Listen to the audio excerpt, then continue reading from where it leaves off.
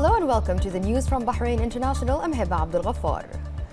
His Royal Highness the Prime Minister Prince Khalifa bin Salman Al Khalifa issued Edict 4 of 2019 amending a number of provisions of the Executive Regulations list of the Real Estate Registration Law issued under Law 13 of 2013.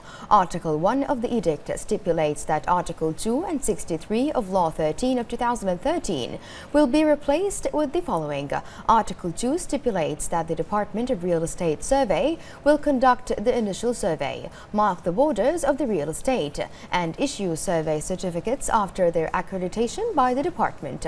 Article 63 stipulates that the registration application should have all the papers and documentations that support the data attached to it. His Royal Highness the Crown Prince, Deputy Supreme Commander and First Deputy Prime Minister Prince Salman bin Hamad Al Khalifa today received the Under Secretary of State for Foreign Affairs of Italy, Guglielmo Picchi, at Rifa Palace. His Royal Highness the Crown Prince and the Italian Under Secretary discussed a number of strategic issues and areas of shared interests and highlighted the important role such bilateral visits play in enhancing cooperation between the two countries. His Royal Highness welcomed the visit of the Italian Under Secretary and praised joint efforts aiming to strengthen economic and commercial cooperation between Bahrain and Italy. His Royal Highness the Crown Prince went on to emphasize Bahrain's commitment to continue working alongside its regional and international partners to advance shared strategic interests. The Italian Under Secretary expressed pleasure at the opportunity to meet His Royal Highness and noted the importance of exploring new avenues of collaboration between Italy and Bahrain. The meeting was also attended by the Minister of Foreign Affairs, Sheikh Khalid bin Ahmed bin Mohammed Al Khalifa. The Deputy Prime Minister and Chairman of the Supreme Council for the Development of Education and Training, His Highness Sheikh Mohammed bin Mubarak Al Khalifa, patronized the 5th graduation ceremony of Bahrain Technical College, Bahrain Polytechnic, which was held at Sheikh Abdul Aziz bin Mohammed Al Khalifa Hall at the University of Bahrain. His Highness expressed happiness for the achievements of the college, which contributes to achieving the goals of the development of education initiatives in accordance with the Government Action Plan and Bahrain's Vision 2030. He noted that the college developed in the past 10 years a system that links their educational programs to the labor needs of the market, in cooperation with companies, institutions and entrepreneurs, contributing to the formation of human capital, which is a pillar of the labor market that needs scientific and practical capabilities and skills in the field of entrepreneurship. His Highness affirmed that the attention the college receives comes within the framework of the development of the education project and its initiatives, which comes within the comprehensive development march of His Majesty King Hamad bin Isa Al Khalifa's reform project. With the support of His Royal Highness the Prime Minister Prince Khalifa bin Salman Al Khalifa, His Royal Highness the Crown Prince, Deputy Supreme Commander and First Deputy Prime Minister Prince Salman bin Hamad Al Khalifa, His Highness expressed thanks for the Chairman and members of the Board of Trustees of the college and the Executive Chairman and the academic and administrative bodies for their efforts, which contributed to the achievement of excellence, and congratulated the graduates, wishing them success. His Highness then distributed certificates to the batch of graduates of 160 graduates who completed the requirements of graduation in various majors.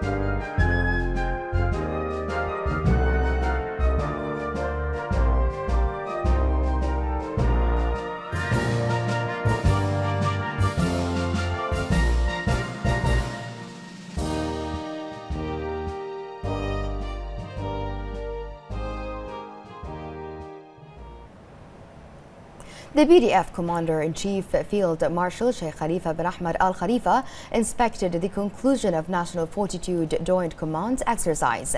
The exercise was conducted by the BDF with the participation of the National Guard and the Interior Ministry. This coordination aimed at refining both combat and administrative experiences and improving practical leadership concepts. The Commander-in-Chief stated that the National Fortitude exercise comes within the framework of joint military cooperation to assess the speed and level of leadership and operational response.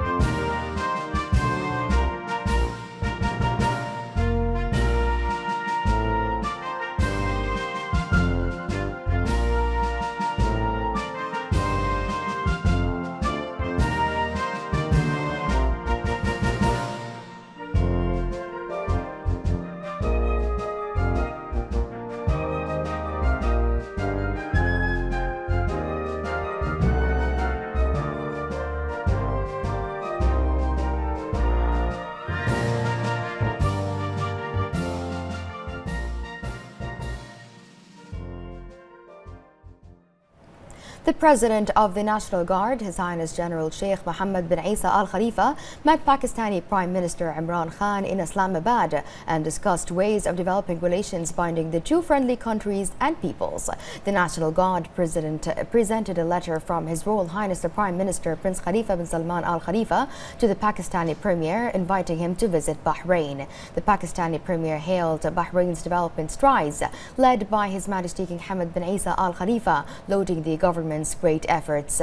He commended joint cooperation between the two countries in international arenas for the sake of mutual interests and the Islamic nation. General His Highness Sheikh Mohammed thanked Prime Minister Imran Khan for the gracious welcome and kind hospitality, wishing Pakistan and its friendly people further progress, prosperity, security and stability. Also present were Bahrain's Ambassador to Pakistan, Mohammed Ibrahim Mohammed, and National Guard President's Office Director, Brigadier Abdul Rahman Rashid Al Saad. National Guard President His Highness General Sheikh Mohammed bin Isa Al Khalifa, on the sidelines of his visit to Pakistan, met Pakistan's Chairman of the Joint Chiefs of Staff Committee, General Zubair Mahmood Hayat, and discussed cooperation relations and topics of joint interest, chiefly at military level. The Joint Chiefs of Staff Committee Chairman welcomed the National Guard Commander's visit that aimed at developing the Bahraini-Pakistani military relations. The National Guard Commander praised the level of military cooperation between the two sides and the Pakistani forces' role in promoting security and stability in the region.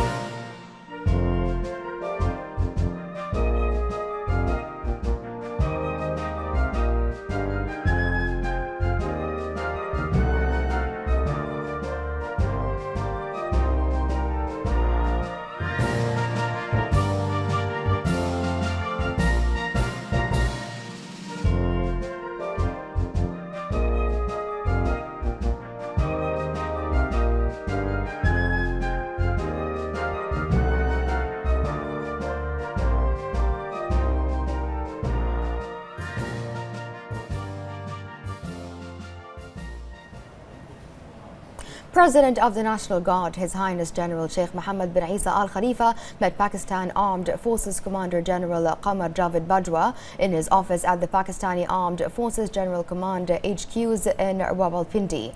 The Pakistani Army commander praised the deep-rooted friendship and cooperation ties and reaffirmed his country's keenness on boosting the cooperation in various fields in the interest of both friendly countries and peoples. His Highness General Sheikh Mohammed expressed gratitude and appreciation to the Pakistani commander for his keenness on consolidating cooperation between the two countries and commended the Pakistani armed forces advanced in all fields, wished Pakistan more progress and prosperity. His Highness reaffirmed Bahrain's aspiration to further bolstering the cooperation to achieve the shared interests. The two sides explored the ongoing cooperation in various fields between the National Guard and the Pakistani armed forces. The Council of Representatives Speaker Fawzia bint Abdullah Zainal highlighted the outstanding relations between Bahrain and the United Arab Emirates in light of the efforts and interest of Her Royal Highness the wife of His Majesty the King and President of the Supreme Council for Women Princess Sabika bint Ibrahim Al Khalifa and head of UAE's Women Federation, the Supreme Chairperson of the Family Development Foundation and President of the Motherhood and Childhood Supreme Council Her Highness Sheikha Fatima bint Mubarak, representing a great example of bilateral work which achieved the success and empowerment of women in all development fields of both countries. She noted that relations and joint cooperation between the two countries, led by His Majesty King Hamad bin Isa Al Khalifa and the President of the UAE, His Highness Sheikh Khalifa bin Zayed Al Nahyan, affirms the depth of bilateral relations and the common goal of both countries and peoples. Under the patronage of the Minister of Oil, Sheikh Mohammed bin Khalifa Al Khalifa, the signing ceremony of a Saudi export financing agreement was held for the oil and gas holding company to fund oil and gas projects in Bahrain with a value of $300 million. The agreement comes within the framework of joint work between the government of Bahrain and the Saudi Fund for Development (SFD). The oil and gas holding company CEO Dhafir Al Jalahma was delegated to sign the agreement. It was also signed by SFD Vice President Dr. Khalid bin Sulaiman Al Khudairi in the presence of Bahrain's ambassador to Saudi Arabia, Sheikh Hamoud bin Abdullah Al Khalifa, Saudi Arabia's ambassador to Bahrain, Dr. Abdullah bin Abdul Malik Al Sheikh, the Vice President of the National Industrial Committee of the Council of Saudi Chambers, Dr. Abdul Rahman Al Ubaid, and a number of officials. The Minister of Oil said that the National Oil and Gas Authority and the companies under its umbrella are always striving to develop the oil, gas, and petrochemical industry. He hailed the efforts of the oil companies affiliated to the authority, which resulted in the establishment of many oil projects, including the Bahrain Refinery Modernization Project.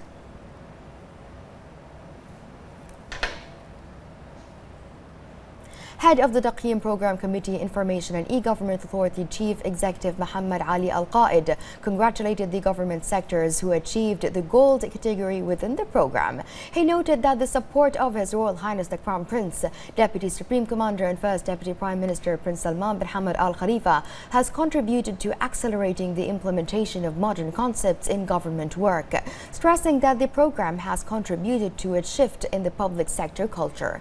He noted that His Royal Highness directive to form a committee specialized in evaluating government service centers comes within a clear vision that aims to support creativity and excellency to increase the efficiency of services and their development in order to achieve the satisfaction of the customers, both citizens and residents. He praised the efforts of the members of the committee and evaluation and administrative teams, which contributed to the creation and development of government centers in accordance with international standards by holding dozens of workshops and training employees.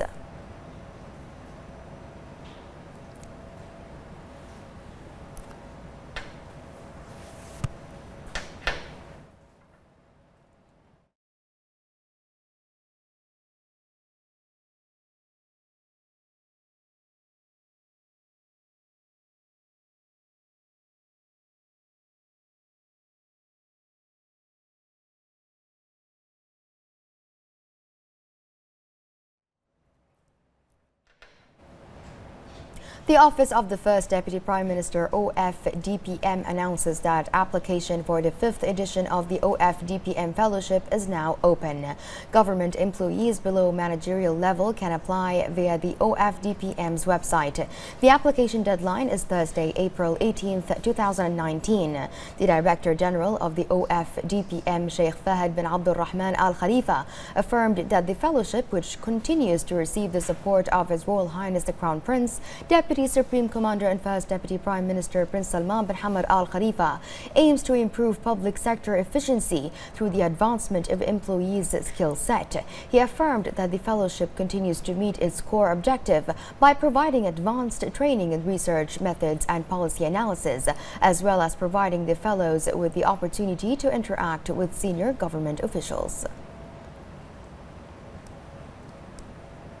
Upon the directives of His Royal Highness the Prime Minister Prince Khalifa bin Salman Al Khalifa regarding the immediate delivery of the East Head Town housing units to beneficiaries, and within the framework of the implementation of His Royal Highness the Crown Prince, Deputy Supreme Commander and First Deputy Prime Minister Prince Salman bin Hamad Al Khalifa, directives to distribute 5,000 housing units, the Department of Housing Projects in the Ministry of Housing began distributing the units of Bushahin district in East Head Town. The Assistant Under Secretary for Housing Projects, Engineer Sami Abdullah Buhazza, and the Director of Construction and Maintenance of Housing Projects, Engineer Hussein Al-Umari, began the procedures of distributing housing units to beneficiaries. Engineer Sami Abdullah stated that the Ministry has been keen during the past few days to ensure the completion of all units and to review the insurance contracts within the contractors to ensure the delivery of high-quality housing services to citizens. The Assistant Under Secretary for Housing Projects added that the procedures for distributing housing units to citizens come only a few days after the completion of the procedures for distributing contracts to citizens and the completion of documentation, procedures, and the opening of bank accounts in the housing bank.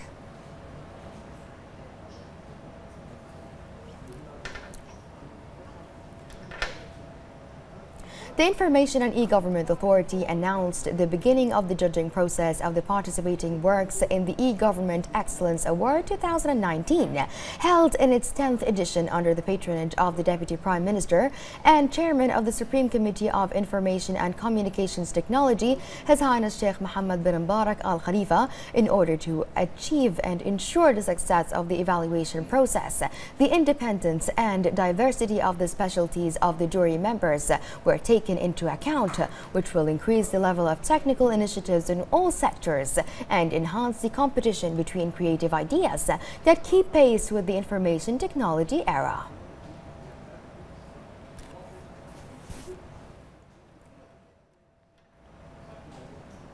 The National Bureau for Revenue (NBR) held an interactive workshop primarily aimed at increasing the VAT awareness of professionals working in the construction sector.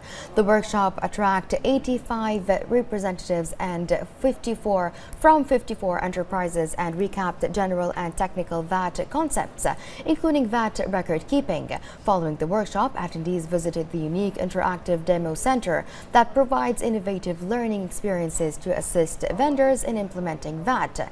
Today's workshop is a continuation of the series of workshops organized by the NBR to provide an inclusive platform for all stakeholders from the public and private sectors to ensure the smooth registration of companies within an annual supply of 500,000 Bahraini dinars to 5 million Bahraini dinars by June.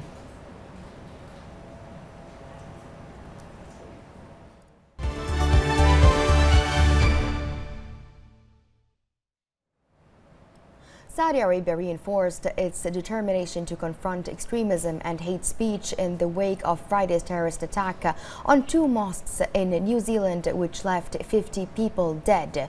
During its weekly meeting chaired by the custodian of the 2 holy mosques, King Salman bin Abdul Aziz Al Saud, the cabinet called on the international community to take a tough stance against those who tried to spread hate, extremism and violence. The cabinet expressed its deepest condolences to the families of those killed in the Christchurch attack and also the people and government of New Zealand. U.S. Secretary of State Mike Pompeo said today that U.S. is seeking new efforts from countries in the Middle East to address regional security issues whilst reaffirming U.S. commitment to Kuwaiti security. Speaking in Kuwait City during a stop there on a visit to the region, Pompeo also said U.S. partnership with the members of the Gulf Cooperation Council are critical in defeating the Daesh terrorist group and creating the unified front against Iran. He urged progress on creating the Middle East Strategic Alliance, which would join GCC militaries with those of Egypt and Jordan to serve as a counterbalance to Iran, which they accuse of fomenting unrest and rebellion throughout the region.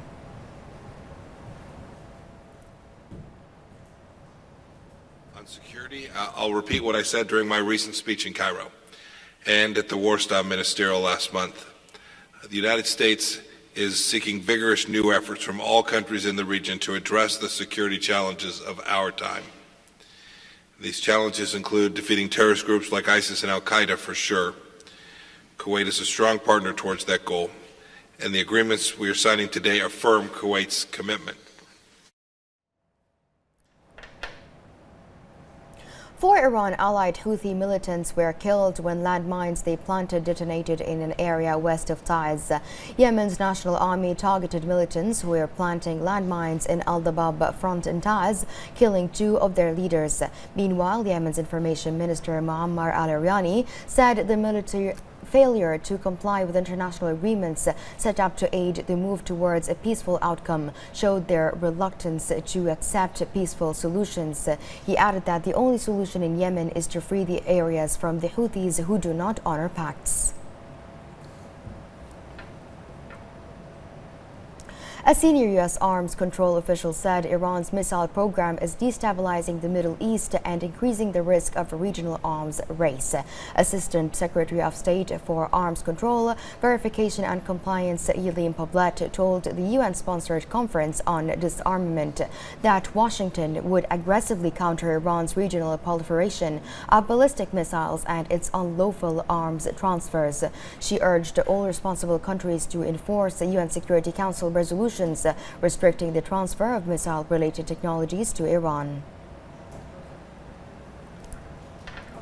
2 Palestinians were killed by Israeli occupation forces in clashes near a flashpoint religious site in the occupied West Bank overnight. The health ministry said Raed Hamdan, aged 21, and Zaid Nouri, aged 20, died after being shot last night by Israeli troops near the Joseph Tombs religious site close to the Palestinian city of Nablus. The Israeli army claimed explosives were hurled as Jewish worshippers who visited the site. It said troops opening fire on the assailants following confrontations. U.S.-backed Syrian forces seized control of an encampment held by the Daesh terrorist group in eastern Syria after hundreds of militants surrendered overnight after months of stiff resistance. A group of suspects involved in a January bombing that killed 4 Americans in northern Syria were among militants captured by the Kurdish-led forces. The taking of the militant camp was a major advance, but not the final defeat of the group in Baghuz, the last village held by the extremists where they have been holding out for weeks under siege. The commander of Syrian Democratic Forces said about 1,000 mercenaries refused to surrender to the forces and battles continue at the last points in Al-Baghuz Mount.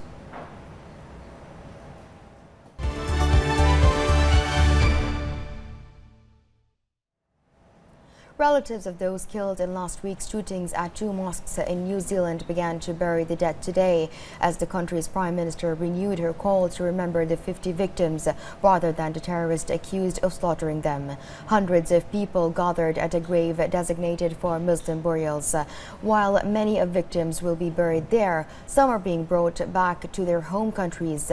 Prime Minister Jacinda Ardern said she would do everything possible to ensure that the gunman was denied any chance to lift his profile. She promised to build a future with fewer guns by moving swiftly to tighten the nation's gun laws and potentially ban semi-automatic weapons. The Speaker of Kazakhstan's parliament was sworn as interim president today, a day after longtime leader Nursultan Nazarbayev abruptly resigned. Nazarbayev surprisingly had many by announcing in televised address that he would step down after nearly 30 years in office, making Kassym-Jomart Tokayev only the second president in the country's independent history. Nazarbayev attended Tokayev's inauguration, during which he praised Nazarbayev as an outstanding reformer. He has been widely praised for maintaining stability and ethnic peace in Kazakhstan, a large oil-rich nation south of Russia and west of China. British Prime Minister Theresa May will ask the European Union to delay Brexit by at least 3 months after her plan to hold another vote this week was thrown into disarray by a surprise intervention from the Speaker of Parliament. Nearly 3 years after Britain voted to leave the EU, its departure is uncertain, and European capitals are pressing May to spell out her next moves. Possible eventual outcomes still range from a long postponement, leaving May with a deal, a disruptive exit without a deal, or even another referendum. Other EU member states were discussing two main options: a delay of 2 or 3 months if May persuades them she can clinch a deal at home, or much longer if May accepts that radical reworking is needed.